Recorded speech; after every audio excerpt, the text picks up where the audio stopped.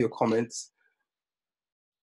Yeah, thanks for joining us as well. Glad you enjoyed the film. Lovely comments. Good to see some of you here. And that, thanks also for the comment about the sound as well, Joy. That was why we did it through Vimeo as opposed to through Zoom. But we do have another little clip in a minute, Rainbow Back to Carnival, which we will show. But we should probably consider this to be a start, given the first bit was just really an introduction. So should we do another at this point, Christelle? Remind people why we're here on the whole. Oh, are you, shall I carry on? Because you're muted, so. All right, I'll carry on. All right. So I'm back. Sorry about that. Okay. Just welcome back, everyone, and really nice to see all your comments that you really enjoyed the documentary. Just to remind you, everyone, the short film was done by Firstborn Studio, which is Rob is the producer and Sean Sober is the director. And we've been just joined by Toussaint Clark, who you might have seen in the film, and who is a member of the Rainbow Steel. Toussaint, thank you so much for coming to join us today. It's really appreciated. I know you're really busy at this time of the year as well. So thank you.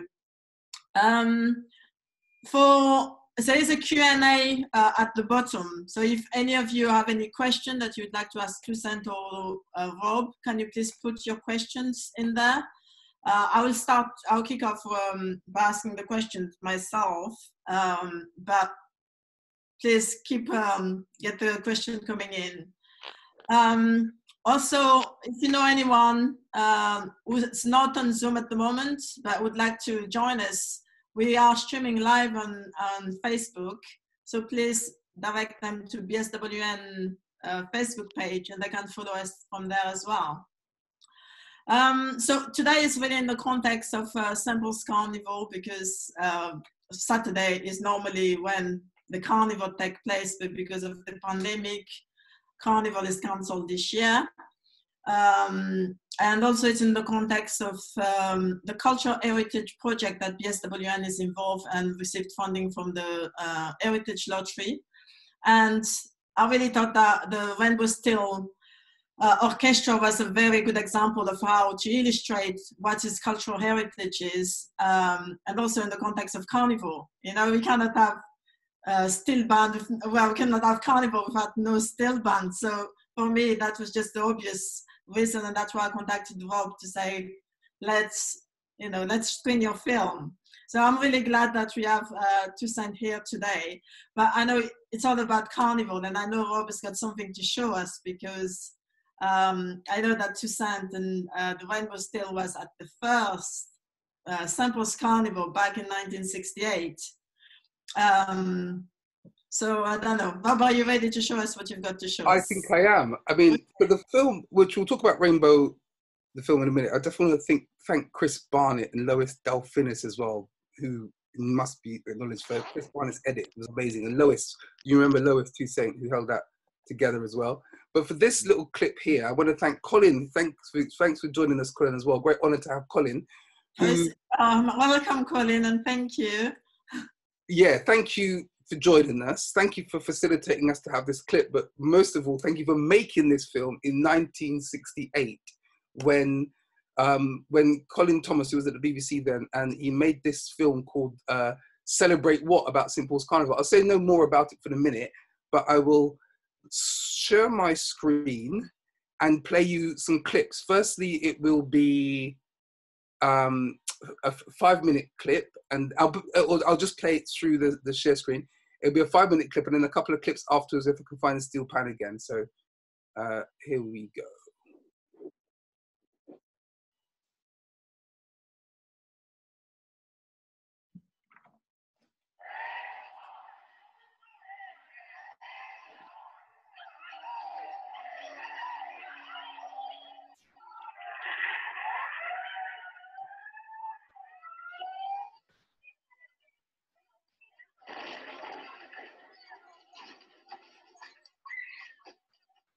One Saturday in the middle of an English summer, the people of the St. Paul's area in Bristol put on the parade of their first festival.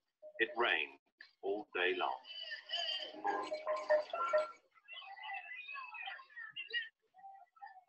The immigrants arrived poor.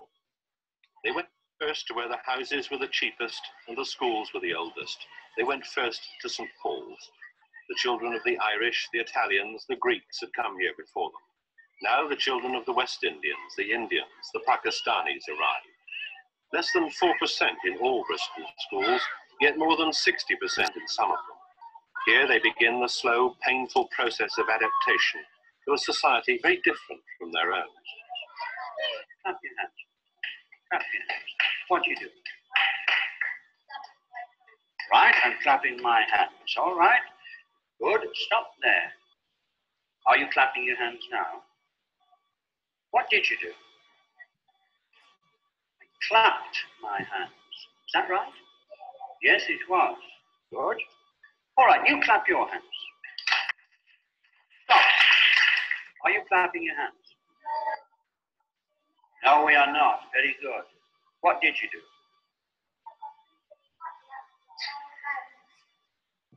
We did clap or we clapped? We clapped our hands, isn't it? All right, let's try you again. You'll see a scene. I want you to describe that scene in sentences, please. Write complete sentences.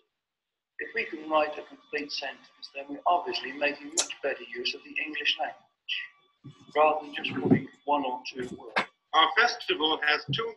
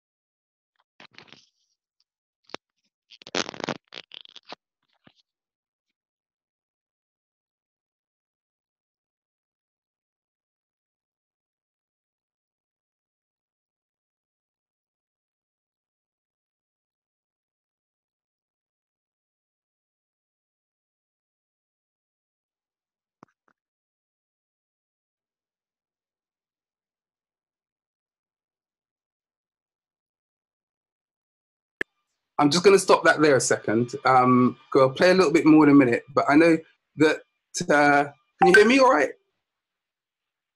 Can you hear me all right? Yes, I can hear you. Okay, But, I can hear you. I'm just going to stop that. I was going to play a couple of bits more, and I will play a little bit more in a minute, because Colin will probably kill me, because he went through a lot of trouble to find the corrected version, and I've just played the wrong version of the film, which the corrected version got better quality. So I'll come back to it in a minute when I clip it up. But I wanted to stop there a second, because I was going to just jump forward after 5 minutes anyway to start showing you a few clips of the steel pan. But I'll see if I can still find those, but with the better quality version, okay? Because you got the flavor, which is what I wanted you to get a sense of for that. Could maybe play a little bit later. So, yeah, so Colin, sorry about that. As a filmmaker, when you've gone through a lot of work to get every frame right, every 25th of a second, you hate it when things mess. So I'm going to jump forward to a little bit of a rainbow clip. So there's one at 8 minutes 20, or I could pick up, I'll tell you what, I'll pick up from 3:30 where we left it just now, yeah? And I'm going to share my screen. Do you want us to start the interview for now? No, let's carry on. We'll just get the clips out of the way, and then we'll just go straight through with the interview. Make sense? Okay. All right. I'm just going to Let's play back the few bits for 2 minutes, and then jump to the 2 rainbow clips, and then we'll stop that and come back to the discussion. Yeah?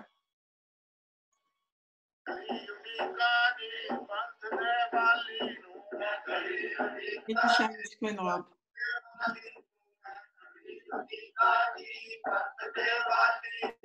Yeah.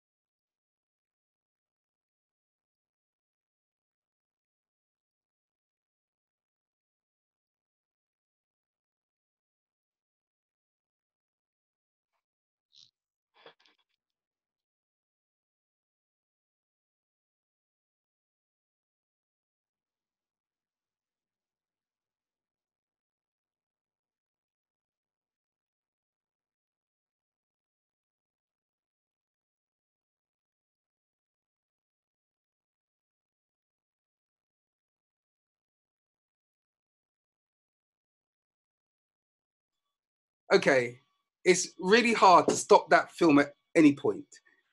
I did a very bad job, of course, of queuing it up and everything else. I'm sorry I started playing the wrong version of it. You can see how much better the quality is.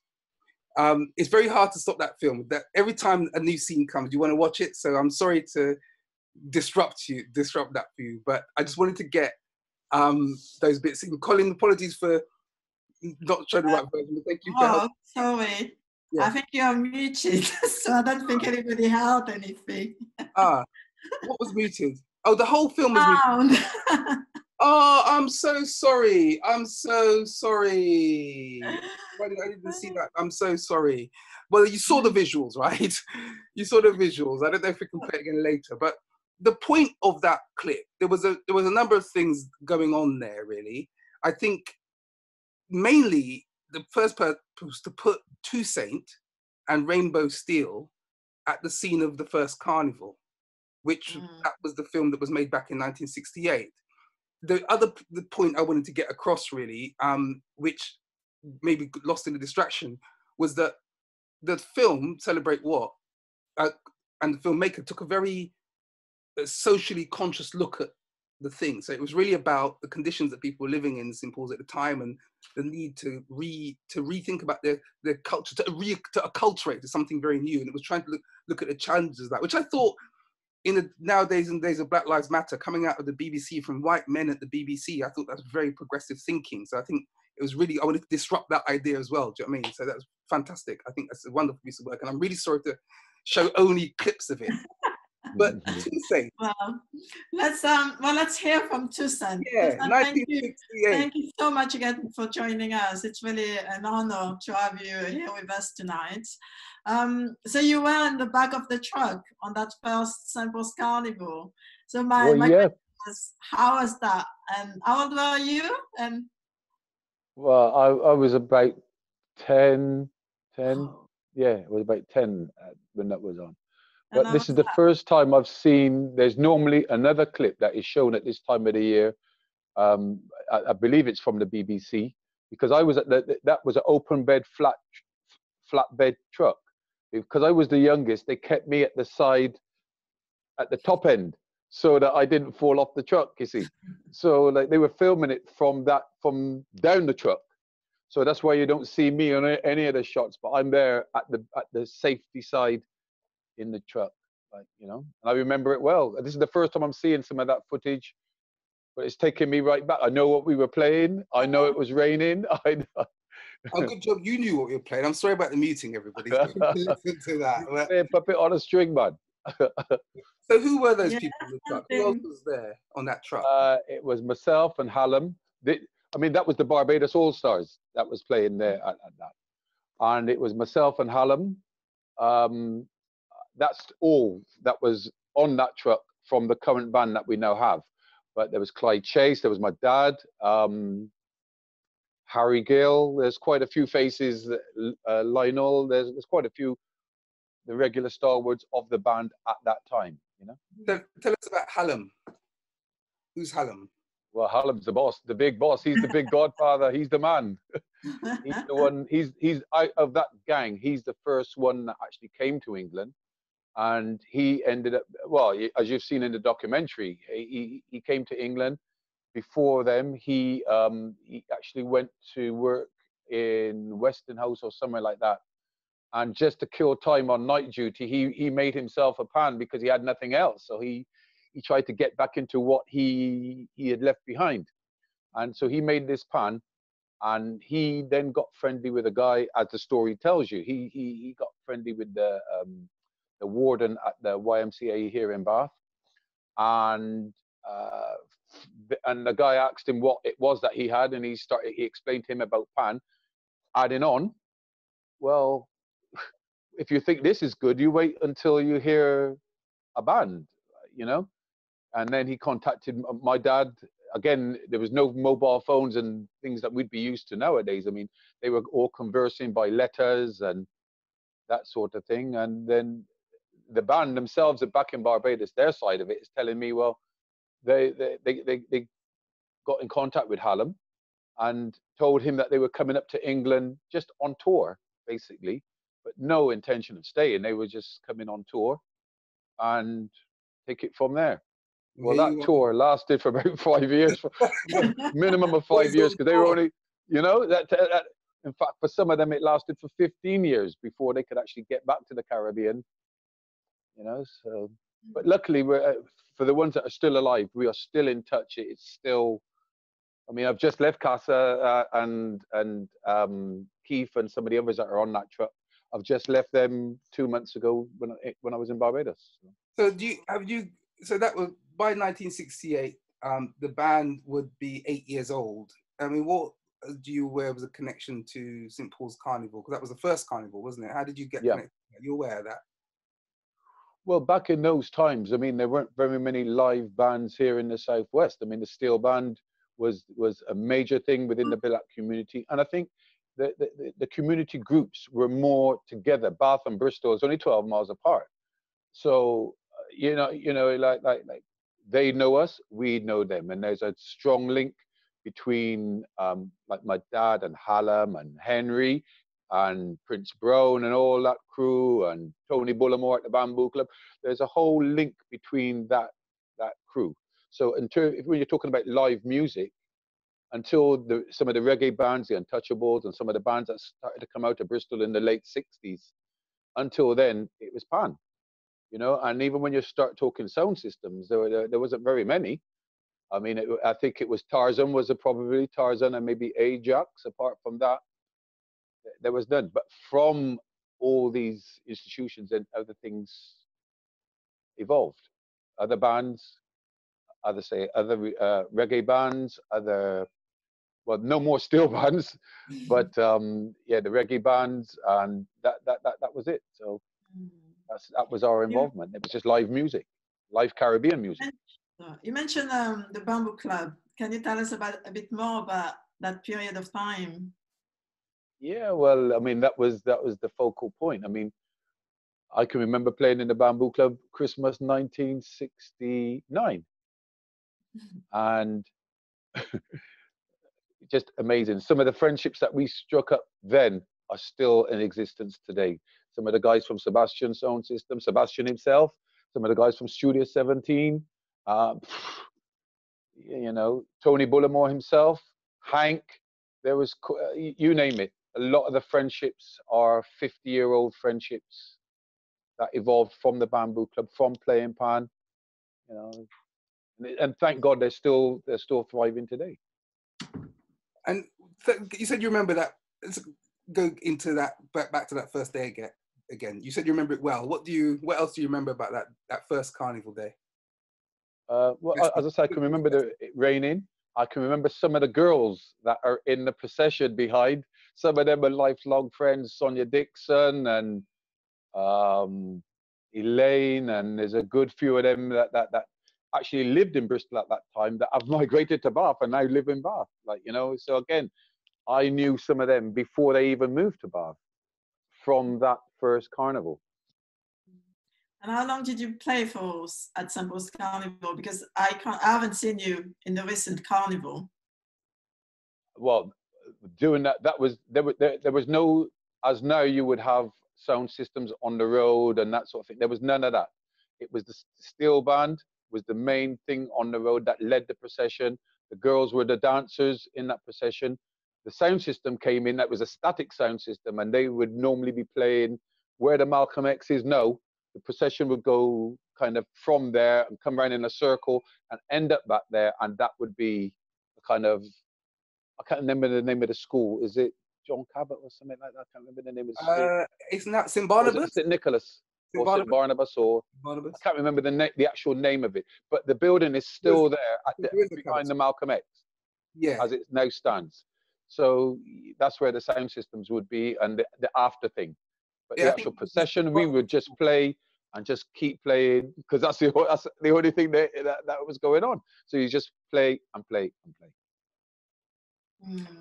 And what else did you do on that day? Because the film of the '68 event is 25 minutes long. It's looking around the whole community. You get some clips of the pan as well, but the general sense, it's a very dreary, rainy day, which you know, doesn't match up to expectations, is the feeling I get. But I mean, you were 10 years old at the time. What did it mean to you? Yeah, well, for me, it met my expectations, because I was able to go and play with the big boys.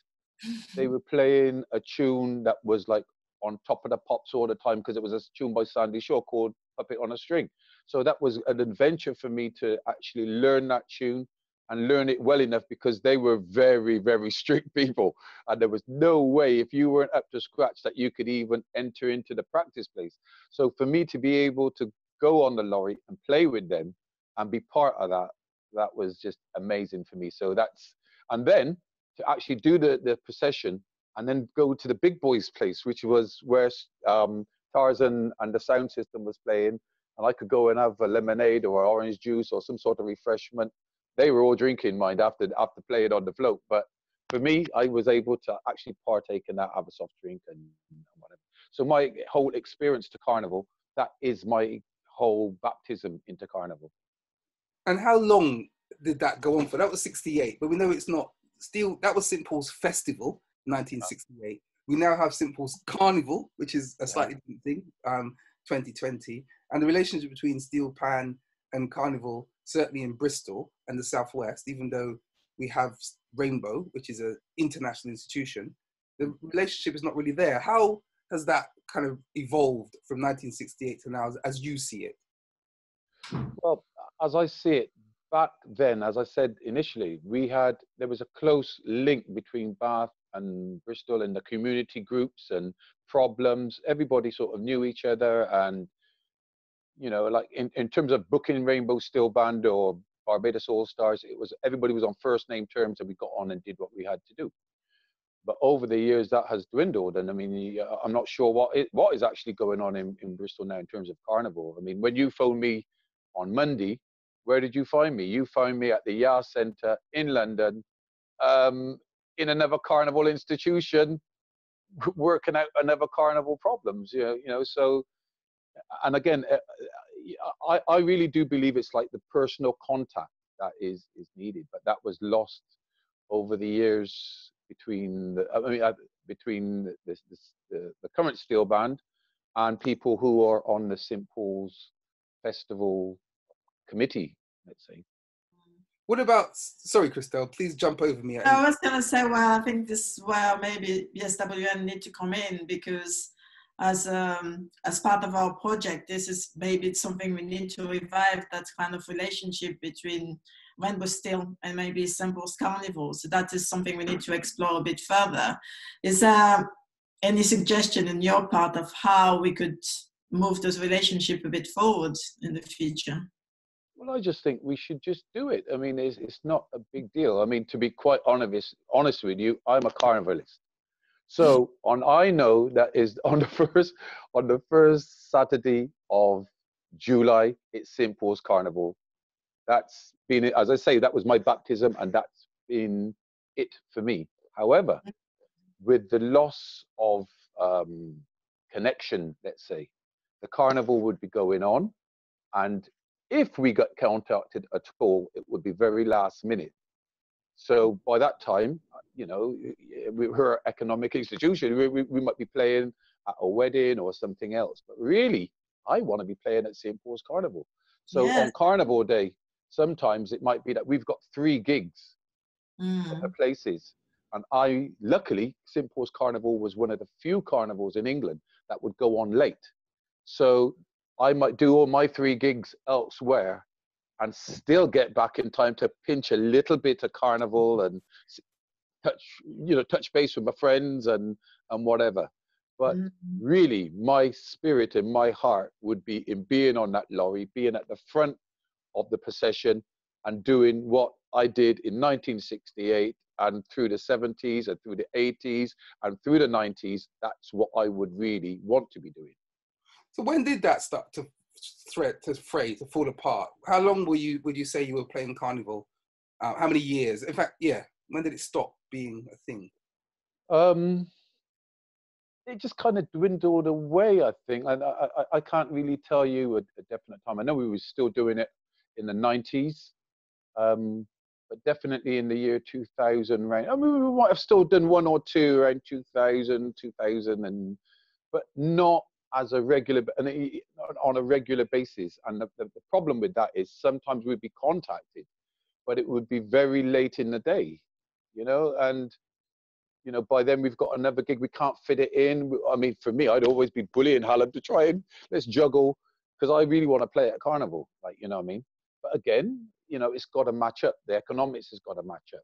And like in other cities where we're doing carnivals and this sort of thing, sometimes Carnival isn't just about the procession. It's about, sometimes we're doing workshops lead up to Carnival. So like the broader community, the kids in the schools, they've got an understanding of what this is. And I think the last time Bristol did that effectively with Rainbow involved, they had Peter Minshall over from Trinidad making the costumes. And to me, that was one of the best carnivals that St. Paul's had, because it was like the real thing, the whole big costumes, and the kids were able to partake, and the color schemes and the way he would actually as we as black people do, get the best out of limited resources. And for me to be on that float and look back down Grosvenor Road and see all these turquoise and pink and all these sort of color coordinated, and it was thousands of people coming back, going down there, you know, made up of kids, made up of community groups, all sorts, but it was well coordinated. And to me, that was the best carnival that I played in St. Paul's. You know, the structure of it, even maybe the tune that I can't even think what tune we played that year, but everything blended in, everything was right, you know, and that was my best experience in Bristol. Who's Peter Menschel?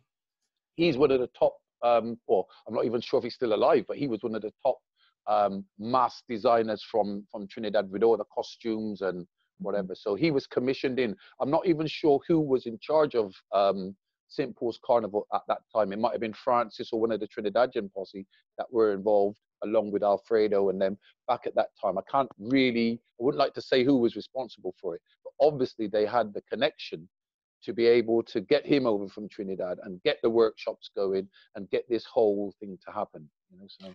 And may I also, sorry. Yeah, no, I was going to say, when you spoke on Monday, you were in Notting Hill. So I was quite interested to find out a bit more. And I know I've seen you in Notting Hill Carnival, and I also know you've won the competition, the steel competition, there 3 times. So I was quite interested to find out a bit more about the state of the steel in the UK, but also internationally. And I know you're part of the British Association of Steel. Yep. If you could tell us a little bit more about that. Well, if I think back to how it was in the 60s, in terms of, I mean, there's so many different developments. Don't forget, it's a very, very new instrument. So, like, in terms of the technical side, the tuning side, which is what I'm also into, it's still developing, and it's developing globally. And one of the good things that has happened within the last 10 years, there's maybe 8 tuners, steel pan tuners in this country. And up until 10 years ago, we were all friends, but we all did our own thing independently. And then we realized it's better to share the knowledge and work as a team. So like 10 years ago, we started the UK Pan Tuners Guild. So we all work together, share knowledge. And so we've actually got a guild that's a recognized guild. And well, right now we're going to affiliate to some other guilds that are all to do with music and crafts and whatever. And that initiative is being taken on in Trinidad. And again, some of the tuners from Trinidad are involved or want to become involved in the guild. So it's an international organization. Playing wise, I mean, there's pan on every continent. Back in 1968, dare I say it, particularly here in the Southwest, it would have only been black people that you're saying playing pan. But no, you got everybody's into it. Even tonight, I've just sold a pan to a little white guy, and he's just taken aback by it, and you know, and just his demeanor, I know he's gonna make it because he's got this passion for it, and it's a similar passion to what I've got for it. And straight away, as soon as I met him, we clicked. So I know he's going to go far. And again, I'm here to help him, you know, and the team I've got around me are here to help him because people helped us. So, you know, that's how each one teach one. So, you know, that's how we go. So pan it's on the rise, definitely, big time. The connection between pan and carnival around the UK or around the world, how does that work? And is that different to Bristol then? How do you think? Let's look at the actual state local. As I say, it's frustrating for me because pan was at the forefront of Bristol Carnival, and when we had Carnival here in Bath, pan again was at the forefront. But now I'm finding that it's a back number, and as I say, that is extremely frustrating for me because for me, Pan is Carnival. Carnival is Pan. It's all interlocked. It's all one and the same. You know, one of the initiatives I always wanted, I mean, I've never been invited to sit on a panel in Bristol, you know, but one of the initiatives that I've always wanted to try and initiate in Bristol is Juve. Now, Juve is the procession when you've only got steel pans. Now, they've initiated it, they've reinitiated it back in London. So after Panorama on Carnival Saturday, that probably finishes at the latest 12, 1 o'clock. At 6 o'clock in the morning, the steel bands come out. So you can imagine, when we've just won Panorama, there's no sleep. We just boozing and we partying, and then we've got to come out and get straight now, and you've got to come out and play in a procession at 6 o'clock in the morning. That procession goes on till probably 10 o'clock in the morning, just around Notting Hill, just steel bands, no amplified music. Just steel bands, and you got the mud revelers, you got the people that are leaving the sessions and the nightclubs, they're coming out onto the streets. So Carnival is kind of starting at 6 o'clock in the morning, really. You know, this is the unofficial start. So I've always wondered, well, because Bristol has had the late Carnival, and the frustrating time on every Carnival that I've ever been to is when you've got to shut off. It's just a flashpoint, and it's been, you just got to shut off. And the thing is, it's got earlier, particularly in London, it's got earlier and earlier and earlier. And when you're on that procession and all of a sudden it's shut down, that's the flashpoint. That's when things start to go wrong and whatever. So, but Bristol was kind of lucky because they were able to go on to quite late into the night, just until recently. And it's only because of certain incidents that have happened that you know, it's been curtailed back and back and back. So my initiative was always, I wonder how it would work if you did Juve in the reverse. If they had Juve starting at, say, 12 o'clock, you had this procession starting in St. Paul's at 12 o'clock, just pans, and taking, everybody's still reveling, but you're taking it away, rather than you just stop the music dead and everybody's just there and it's a potential flashpoint. So that, I'm not sure even if it is viable, but it was just my thought of how, because I've been there when Carnival has been shut down, and it's just shut down, and it's just a very frustrating time for all concerned. I'm sure it's frustrating for the police who've got to come and deliver that, and it's frustrating for the punters that have got to receive that. And the sound system just shut, everything's just shutting off now.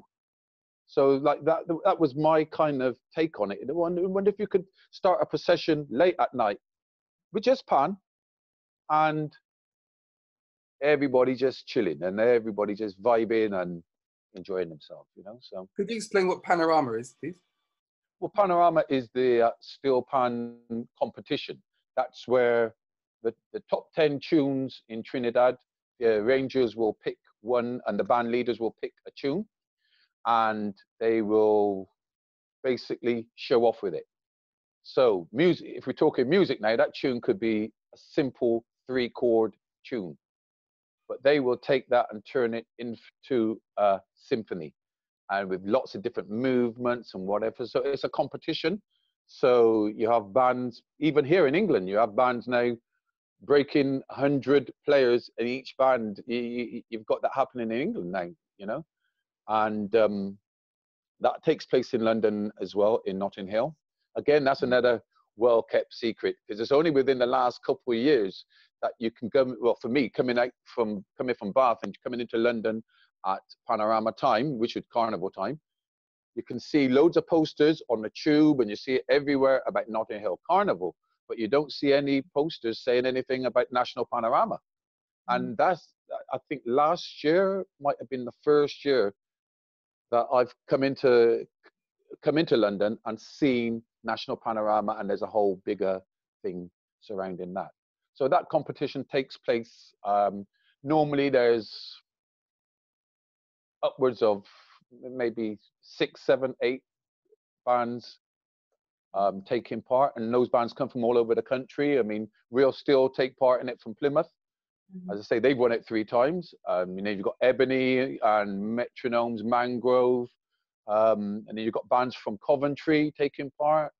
You've got bands from, you know, basically all over that take part in this competition. You know, so. And they come to London on the Saturday before the main Carnival day, is that right?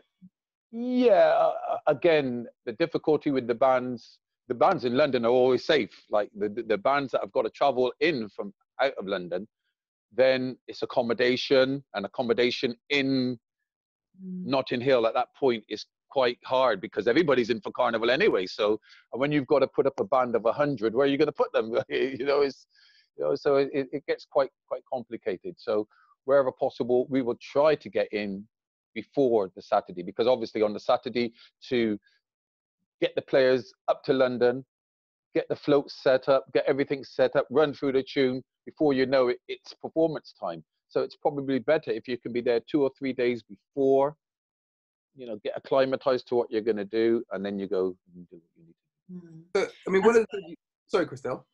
No, I was going to say, it's a special time for me. When I go to Notting Hill Carnival, I have to be there for Panorama. I really enjoyed that part of the Carnival. For me, it's Carnival hasn't started if I haven't seen Panorama on the first few days. But I know it's becoming very, very popular. Like you say, it used to be quite secretive. Yeah, I did find out where it's happening. But yeah, now it's very popular. Yeah. Yeah, that's my highlight of Carnival normally. Well, the good thing with the Panorama is, because there's a lot of pan in schools and in community organizations, and most of the shooters are part of the Carnival Panorama scene anyway. Most of them will be highlighting the fact that, well, this is what we're doing on this particular day. So you get quite a lot of students, people from Newcastle, people from Manchester, wherever. They're all flocking into London, if not for Carnival per se, for the Panorama, which is good. So it's completely diverse. So that's the UK's national steel pan kind of Super Bowl. Yep, exactly. Okay, so got a couple of questions actually. One, what do we have in Bristol, steel pan wise? What do you have? There's Cottam School's got a band. Bristol Cathedral School's got a band. There's also a band in Thornbury. There's a band, I'm just trying to think where else. I think there's one in Porter's Head. I haven't been out there for a little while, but I think there's a band still in Porter's Head. I think that's about it. How many? Based? Pardon? Are they all in school? Are they not? Are they all linked to school? Yes, they're all schools based. The band in Thornbury has just branched out because they've been going 25 years. So they've just branched out away from the school. It's more like a community type band now. But up until last year, yes, it was still based in the school in Thornbury. And we have nothing locally. So where is all the next generation of Caribbean, African Caribbean, that kind of thing? What do we have in St. Paul's is another question. What do we have in St. Paul's? You know, how much is pan being taken up by Black community, or communities, I should say? Well, it hasn't. Bristol. I mean, I'm renowned for what I do, and I think a few years ago, when I say a few years, it's a lot more than that. It's maybe about 40 years ago or so.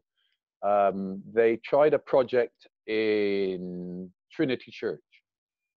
Now, Trinity Church has got its own connotations in Bristol and within the Black community in Bristol. Yeah, but the project was based there, and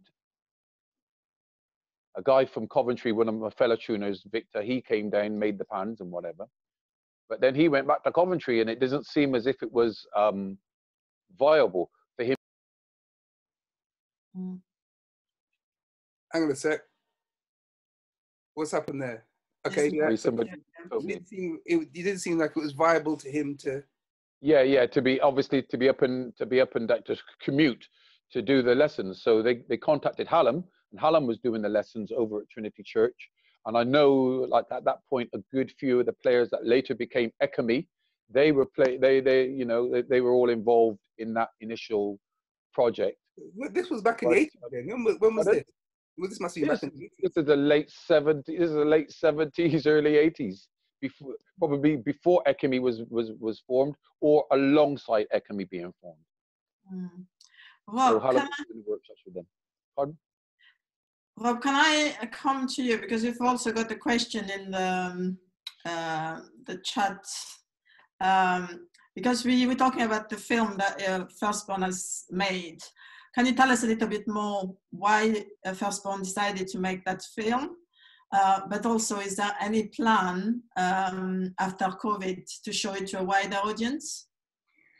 Well, no specific plan. That would be good. I mean, there's a good question, isn't it? I mean, COVID brings a question, what is a wider audience? I mean, we don't need post-COVID plans for a wider audience. We could do an international screening.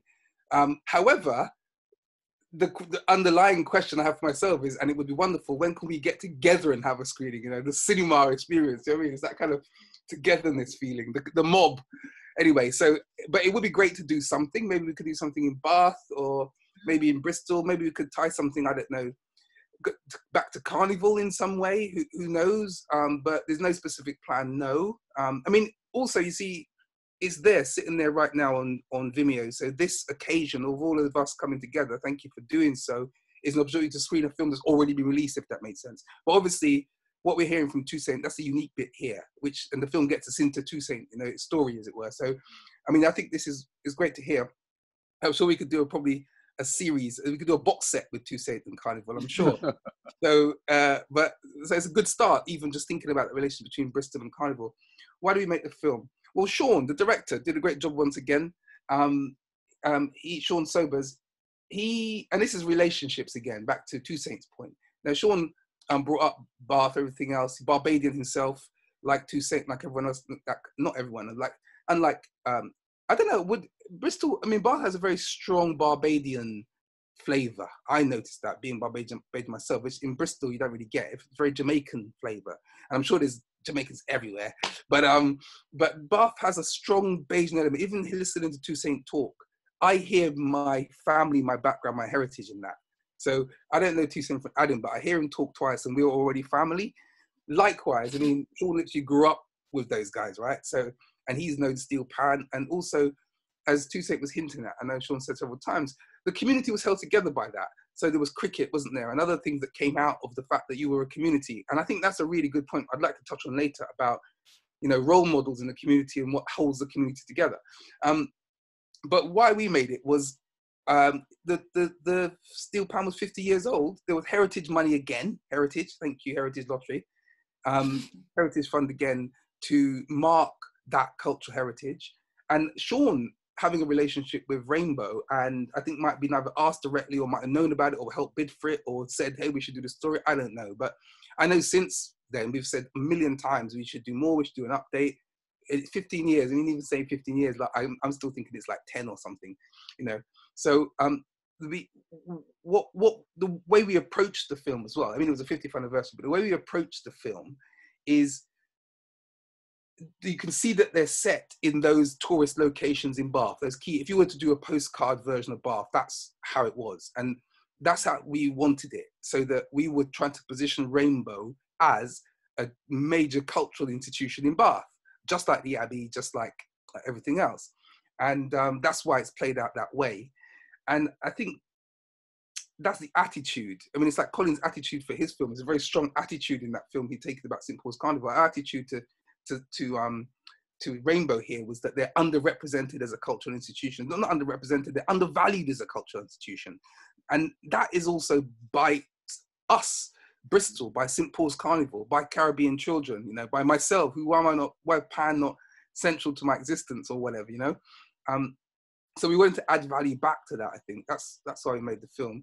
And as you can hear, and I'm really glad we made the film, and just to hear those stories, because I think Toussaint would tell you, when we first started knocking around, talking about film, he was happy to help. Like I said, he has a relationship with Sean, which relationships count for everything. as you've heard about relationship between Carnival and Rainbow.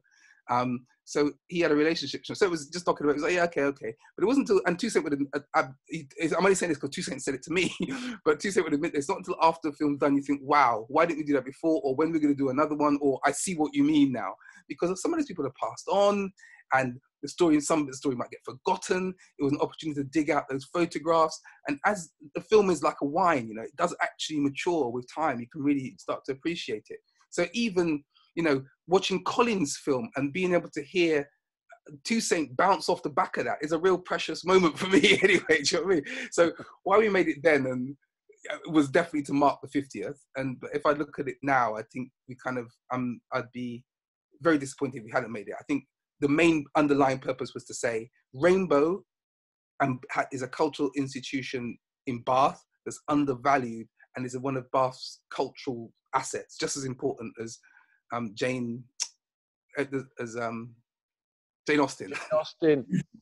Jane Austen, brother.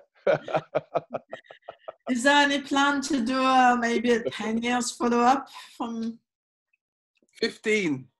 15. Oh, it's more than 10 years. Yes. 15 years. Is there any plan? For me and First Bonnie and Sean, well, we don't have any. Well, we've been saying since we finished that film, let's do something else, right? But you know how it is, life gets in the way. And this is probably where collaboration, nudging networks are really important, because if we're being asked this question every 5 minutes, then maybe we would have done something by now. And resources are quite important. I noticed you mentioned, in fact, one of the questions we had in as well, do you know when that Himshall, what year that person was Peter Minshall? Do you know what year that was? I can't remember. Okay, it's got to be. As I said, that's got to be. I had to guess 86, 87. Okay. Mid 80s. I okay. would. Because I suspect that resources, value, and in fact, one of the things I've noticed is, and I've noticed, I think this in relation to Steel, for Rainbow specifically, one time back in the 90s when I was knocking around Kumba, 2 Cent's actually absolutely right. I've seen it on the other side. We might mention Rainbow. And in fact, the first time I came across Rainbow, we were doing Black Pyramid film and animation with Joy Wilby, and Mindell Bowen was producing it. And Hallam came and played a solo pan, Hallam Eiffel, back then, and in about 1999, 2000. That's the first time. But anyway, so in Kumba, for example, with Carnival, I don't think that at any point Steel Pan was in the same way. Like if you tried to take Notting Hill, Steel Pan out of Notting Hill, there'd be a riot. Well, there wouldn't be a riot, but you know what I mean. It would be an issue. Right now, if you probably try to put Steel Pan into St. Paul's, it might be an issue. Because, for example, the price. You come and you want all those people, all the transport, all the rest of it. And because we haven't said, okay, that's absolutely central to the program, let's budget for it. By the time you come back, as 2 Cents said last minute, it's like, oh, well, that's too expensive. We can't afford that. But what I see that as, it's not about the money, it's about the value. And because obviously, if it was like Rainbow, absolutely central to Carnival, can't do Carnival without Steel Pan, that we have to therefore have twice the money. Whatever the thing is, the point is, it's always about reducing the money rather than increasing the value. And in relation to how and why we made the film, I think that's probably what I'd like this conversation to summarize around, if you like, man, not that we're summarizing now, but is around the idea of what value, do we appreciate the value we have in Rainbow?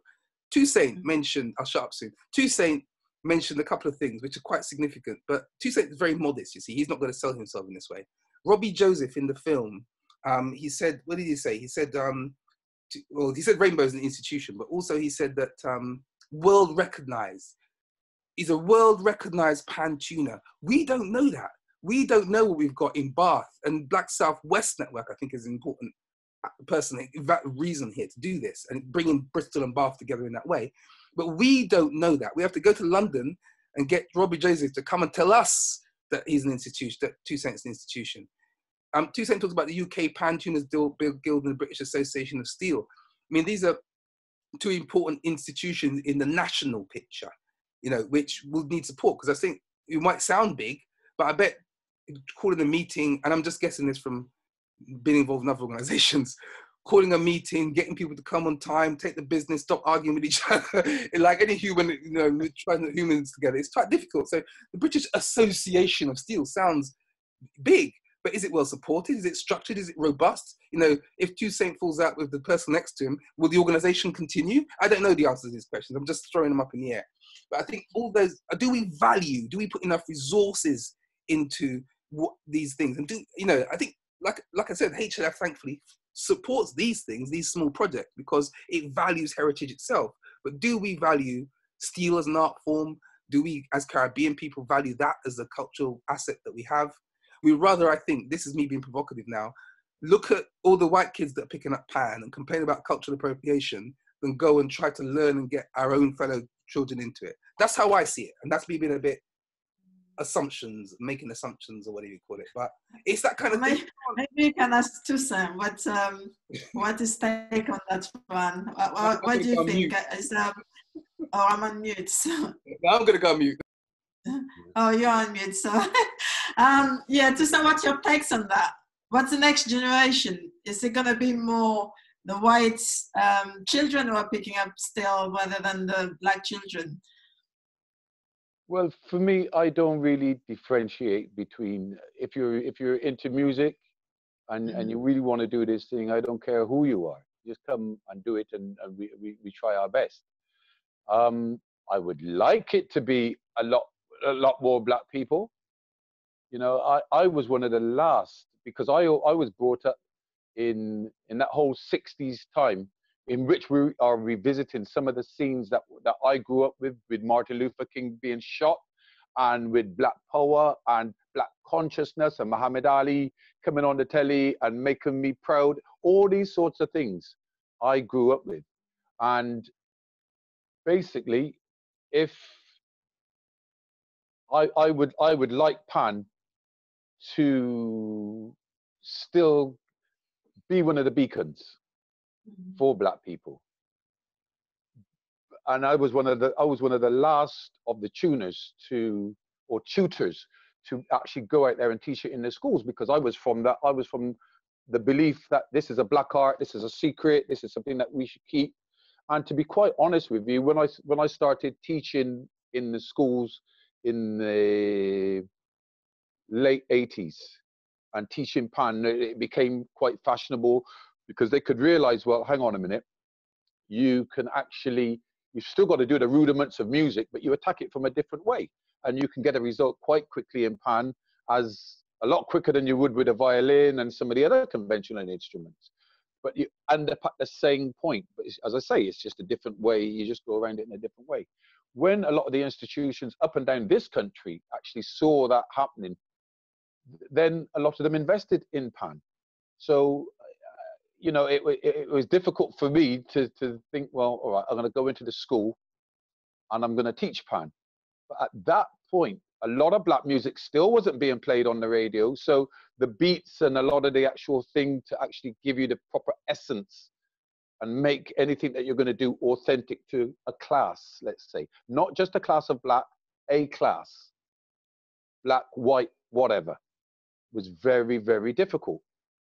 Because to keep it authentic, we want a little calypso, a little soca, a little reggae, like that sort of thing. But if you're not hearing that in the mainstream, how then do you teach that into a white school when you've got all these offbeats and these different things going on? But thank God, over the last, since then, over the last, let's say, 35 years, there's a lot more black music, and the music is integrated. So like, even for somebody to DJ, to be able to DJ and DJ on the offbeat, if you're any good and you got to ride the rhythm on the offbeat and that sort of thing. Well, a lot more white kids can do this now.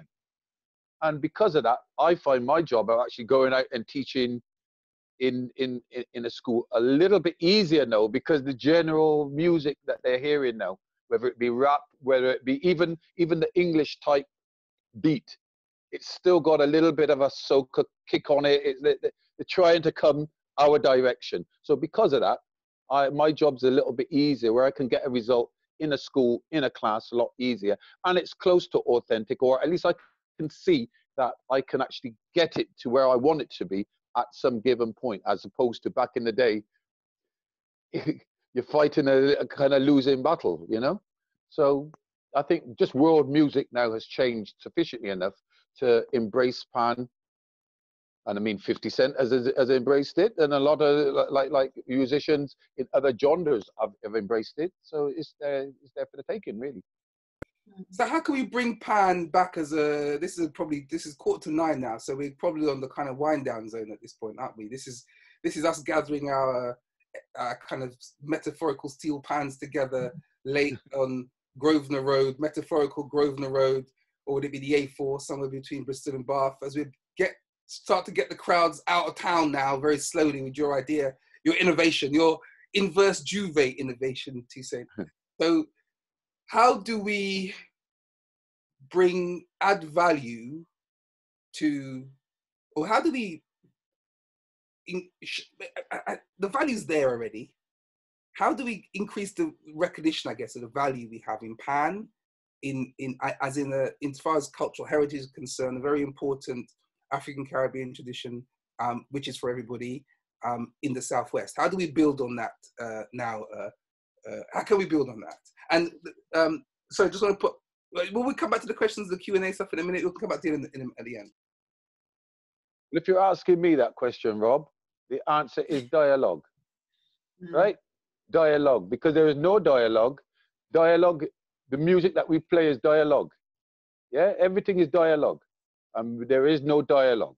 So the minute we open up dialogue, and that is not just me talking, it's me listening, and the other people that could be in the forum talking and listening and open-minded, we will get there. So long as they want the dialogue. If they want it, it will happen, you know. Christo, how does the intangible cultural heritage thing, if we could even get our mouths around that, has there been any insights for you as you've been having this conversation about how we could use the project, or, I mean, whether or not you have to get through management and trustees and budgets and trustees and management, and that aside, I mean, are there ways you imagine in your ideal vision for how the project could work, should work, that we could use the project to?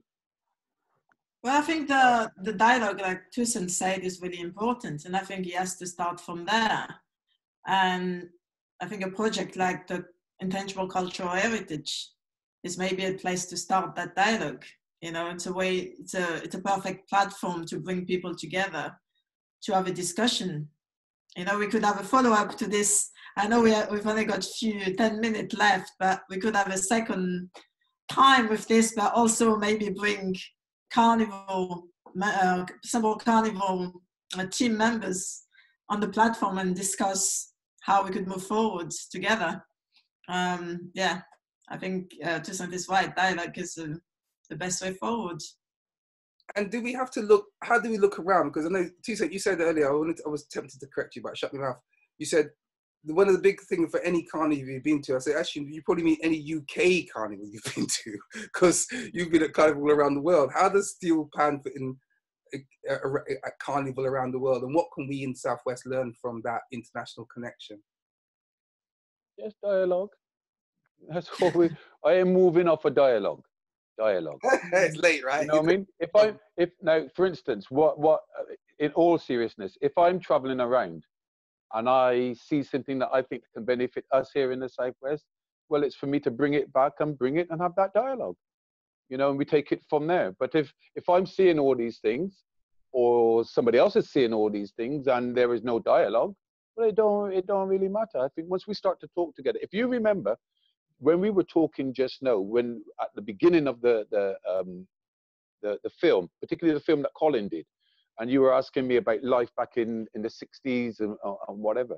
One of the things that came out of that was the actual dialogue that they had between Bath and Bristol, and the community leaders in Bristol at that time and the community leaders in Bath at that time, whether they be playing pan or cricket or running the bamboo club or whatever. There was a link between them and a dialogue. Everybody knew each other on first name terms, you know, and this is where we need to get back to.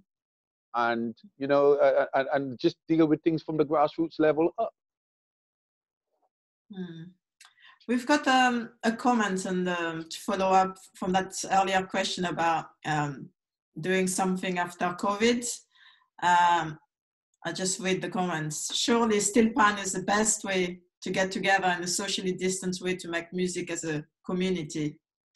What do you say about that? Well, yeah, I totally agree. Well, funny enough, you should say this. We played at Hallam's house because none of us had seen him during lockdown. He's 90 years old. None of us, he's still the boss, mind, but none of us had seen him during the lockdown situation. So he phoned me up one morning and said, listen, man, come by me. You come, bring Roger, bring Butch, and play out in my garden, in the front garden. We can socially distance. You can do everything. I shielding, but I can distance. And so said, so done. And it was amazing because that street that he lives in, they got a choir live in the street. They got a string quartet live in the street. The street is full of musicians. So I think Hallam just wanted to put the trump card. He just wanted to show everybody, well, this is what I do. So we went out there and started playing in the garden, which was brilliant because it was two things at once. It was seeing Hallam and seeing Hallam doing what he and we all enjoy doing, and we were doing that for, you know, when you used to do for the NHS at 8 o'clock. So that's what we were doing on 2 occasions. We went out there and did that. So that was good. You know? Oh, that's so beautiful. Well, I have one final question, and then maybe I'll pass it to Rob. What's a feature? What is your vision of Steel Pan? Well, with the COVID and what has just happened, I'm not sure, because a lot of different things have been thrown up.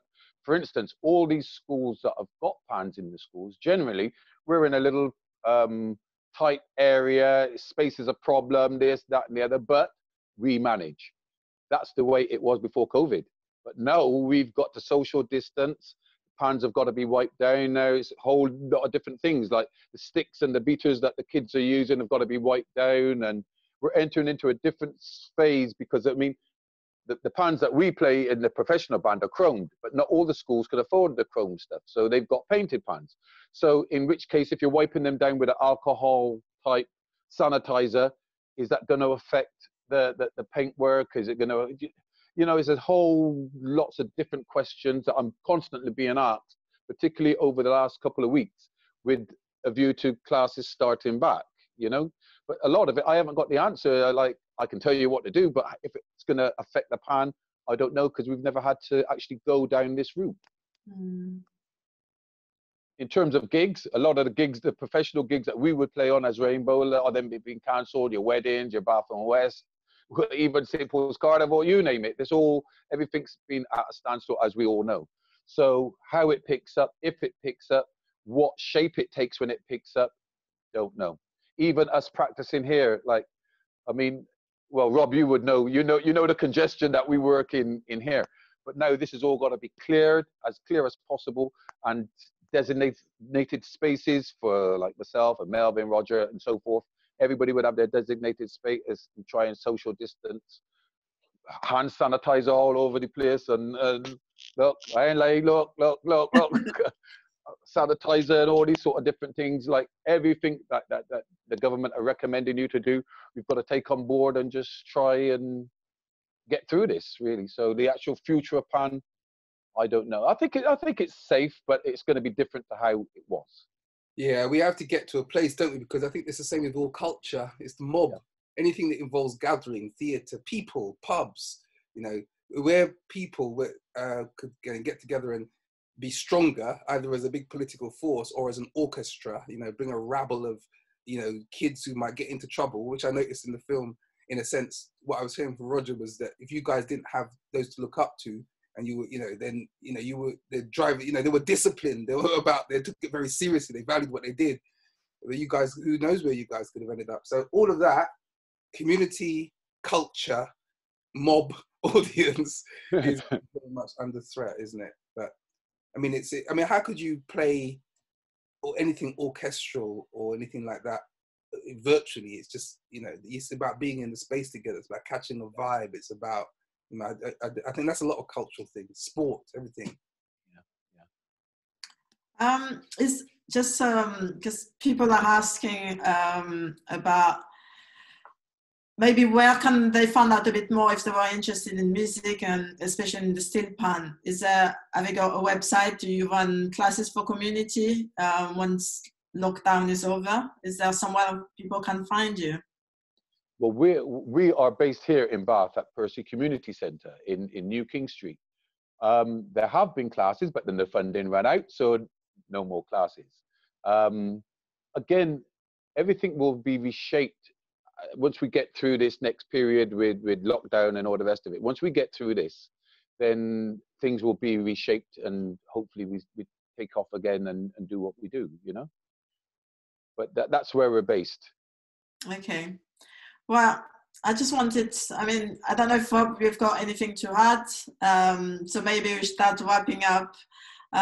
Toussaint, thank you so much for joining us today. It's been really amazing to hear the story. Seeing that documentary was just amazing. And I would love to take this conversation again at some point. You will have this conversation. You know why? You're going to buy the drinks. Yes, I am. I'd talk. So there's no problem. And I want to hear the steel pan. So if I'm buying the drinks, I have to hear the music. Dialogue. The tune named Dialogue. Yes. So this is definitely, we will need to carry on this dialogue. This is just the start of reconnecting. Maybe we will see you back, maybe at Carnival in St. Paul's next year. Who knows? Well, hopefully we'll see what happens. Yes. Rob, thank you so much as well for joining us and for sharing your film with us. I think a lot of people with the comments have been really finding the storyline really important to share. Just to remind people that if they want to share the Vimeo, the film is staying on Vimeo, so you can share that to your friend, family, and we do recommend to share it widely too, so more people are aware of Steel Band. And Alexandra's question, how would people be able to see this recording? Is that a possibility? Well, we haven't spoken to Toussaint about how we use it, so okay. We are recording it, but we need to speak to Toussaint that is happy for us to share it after today. So we'll be posting on the BSWN Facebook where they can find out a bit more about today recording. Okay, thank you. So in answer to Alexandra's question, you can watch the film again, like Christelle says, which is the film that we were talking about. Well, the film about Rainbow Steel. You can watch that again, and that link is in the in the chat somewhere, or you can, I guess, email us for it if you can't get hold of it. I say it's in the email, isn't it? Watch the film here. It's on the flyer. Yeah. You can still watch that film. We will post it again just to remind people, and we will send a follow-up email to everybody who sign up, and I will give you more information. Unless anybody else has got any question, I would suggest that we say our goodbyes. Rob, is there a final word you would like to say? Merci beaucoup. And thanks, Colin. I have to thank Colin Thomas very much, and apologise as well for showing the wrong version. But actually, the good thing about showing the wrong version, you can see how good the second version was. So, and thanks for going through the trouble of getting it to us as well, and for joining us. And thanks everyone for joining us as well. Toussaint, do you have some final words?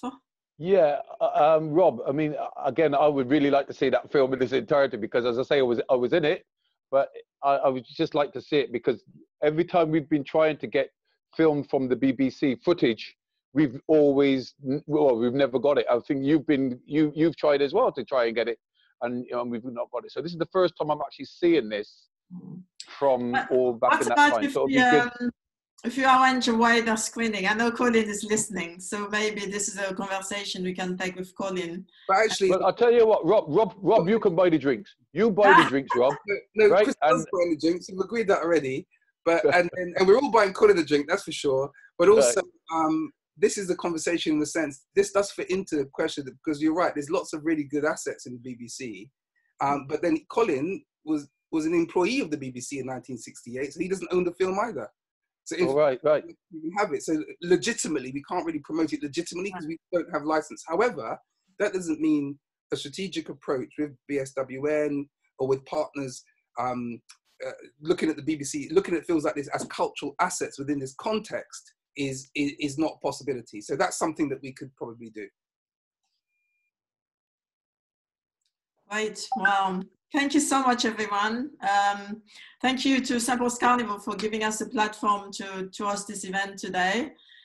Thank you to my colleague at BSWN as well, who are supporting us behind the scene. Thank you for your support. I really appreciate it. I know it's late in the week, so thank you. And Robin, again, thank you so much for joining me today. It's been a pleasure to have you here, and I hope to see you both very soon. Thank you, Christelle. No problem. Take care.